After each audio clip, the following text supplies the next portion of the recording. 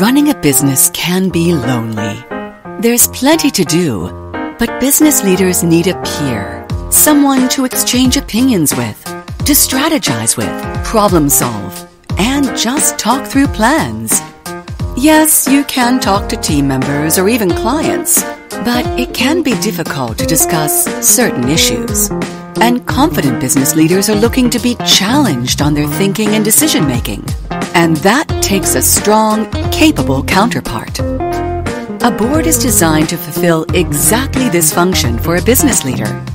So why don't more emerging businesses set up and benefit from a board? There are a few reasons. First, new businesses often don't have the resources to appoint and maintain a fully functioning board. Some board members need to be paid for their time, and business cash flow may not allow this.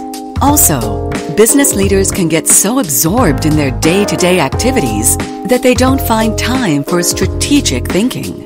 Finally, legislation in some countries has made it quite risky to serve on boards. So many good candidates will hesitate before even considering a board role, especially in an emerging business. A relatively simple alternative to managing a main board is to set up an advisory board. This is a group of subject matter experts whose role is to provide guidance to the leadership team. They do not have the authority to vote on corporate issues, nor do they have the obligations associated with main board members. Advisory boards can help in various ways, such as providing guidance or even executing projects which internal resources can't handle. Also, advisory board members with impressive accomplishments will enhance the reputation of an emerging business.